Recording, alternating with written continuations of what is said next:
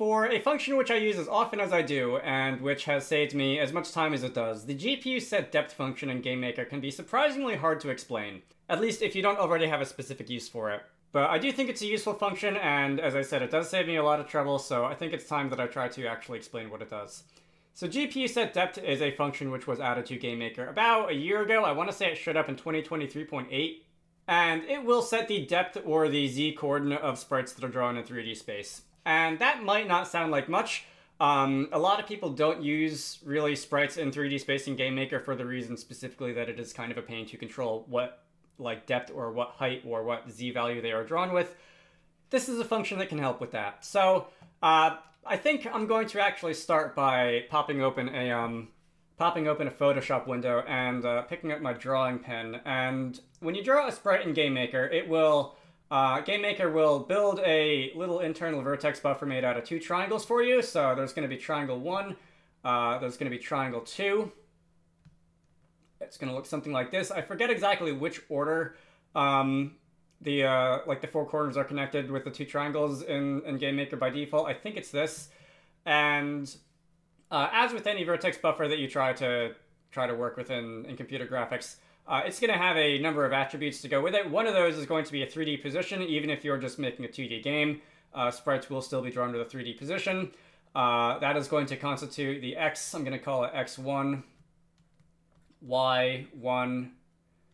So that's going to be like the upper left of where you draw your sprite on the screen. In the opposite corner, you're going to have X2, Y2. So that's going to be the lower right. But what is going to be inside the z coordinate here? So when you're drawing stuff in 2D in GameMaker, you don't really have to worry about this. If you're drawing stuff in 2D, you probably have the z buffer turned off. You probably don't really care about depth beyond just controlling the order in which things are drawn, so that things that are drawn later are just slapped on top of the things that are drawn earlier, like a sticker. As it happens, GameMaker will actually put the depth of the object that is like the root draw event in the z-coordinate in when you draw a sprite or when you draw text or whatever. And again, most of the time when you're just doing 2D stuff in GameMaker, that's fine, you don't really care.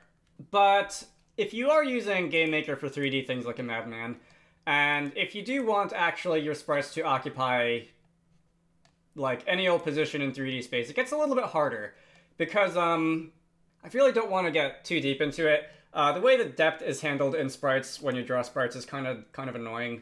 If you do what I do and what a lot of other people do and draw all your 3D stuff, your entire 3D world through a single like camera object, using a with statement like this, this is generally what I would recommend because it gives you more control over the order in which things are drawn. And this means that any sprite that you draw like this will just be drawn with the current depth of obj_camera, which isn't really any good to you. If you want, you can use some weird, stupid shader tricks, which is what I used to do in the past.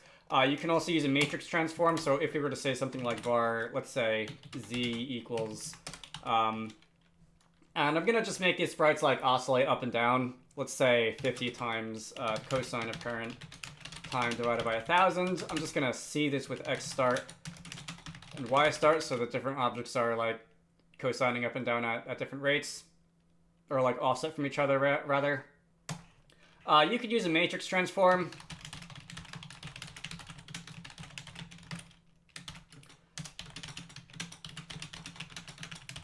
We'll just use a matrix transform to set the z value here. X and y are fine in draw sprite general. And then when we're done, matrix set, matrix world, matrix build identity, and this is going to cause all these sprites to sign up and down like this. That's all right. So they're moving in 3D space now. However, they are now all constituting their own vertex batch, which is something that I generally caution people against losing too much sleep over, but it is at the same time perhaps not something that you want to just like build your entire game around. Having a million vertex batch breaks instead of batching your sprites together, which is like the thing that GameMaker is good at doing for you. So let's get out of there. It would be nice if we could instead just, you know, come back over here when our vertex buffers for our sprites are built and just feed whatever we want to into this z coordinate. And that is exactly what GPU set depth is for. So if instead of using those matrix builds for this, if instead we were to just say GPU set depth, that Z value, I'm going to actually first, old depth can be GPU get depth. It often might be a good idea to reset a value like this when you're done changing it, so that whatever's drawn after will be drawn at the original depth. This is not an expensive function, by the way. This is literally just setting a variable inside the GameMaker runtime.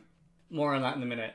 Anyway, if I do this, we will now have all of these sprites signing up and down as we had before, but instead of each of these sprites being a different vertex batch, because we are changing the world matrix, which is a shader-like setting, whenever you change a shader uniform, you get a vertex batch break.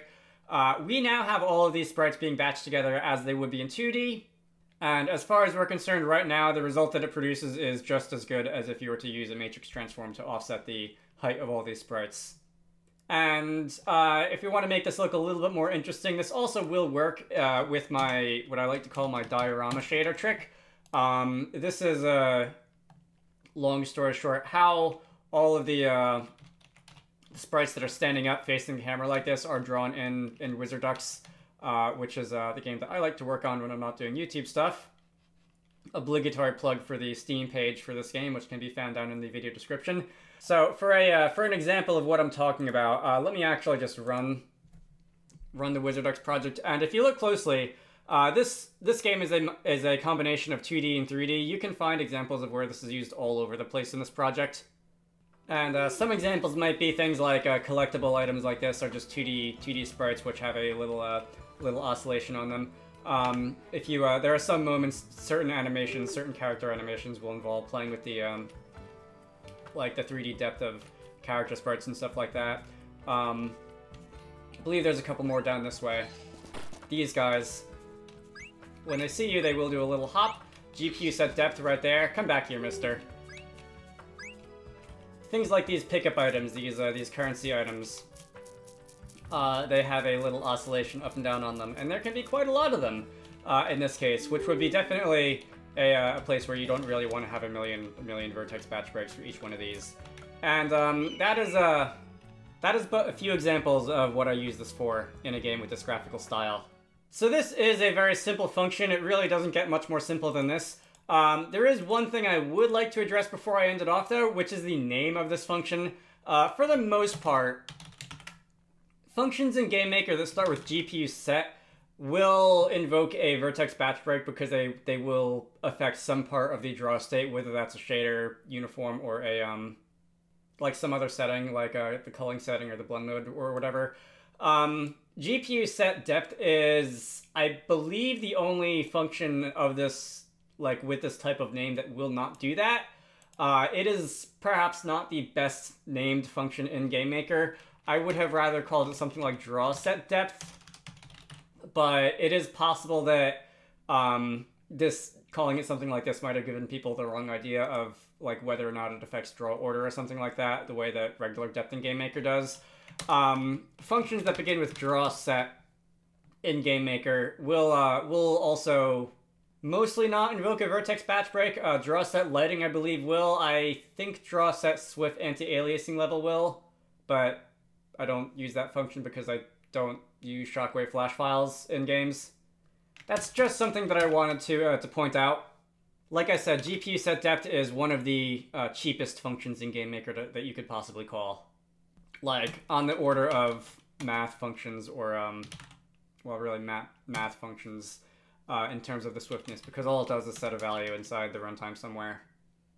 Anyway, I hope that this video was useful to you. Like I said, this can be a weird one to explain because what it does won't be useful to most people, but to the few people who can make use of it, it can be a really big deal. So if you're one of those people, I hope this saves you as much trouble as it saved for me. I'm going to end this off here. My name is Michael. I like wizards and dragons and making games. If you want the code for this little demo, look for the GitHub repository down in the description of this video. There's really not many changes I made to this one, huh? Anyway, it'll be there. I like to post videos on the weird stuff you can do in GameMaker, weird shader stuff, weird 3D stuff, so if any of that appeals to you, feel free to subscribe. I have a Patreon, so if you want to contribute to the channel, links to that can be found in all the usual places. I hope you all found that useful, and I will see you all later. Special thanks to Zenjamin, Thetro V, Squarecrow, Mantore, GameMaker, Edward Halt, DJ Gibbles, and Black Alien for supporting these videos. If you want to contribute to the channel, head on over to the Patreon page down in the video description to join the fun.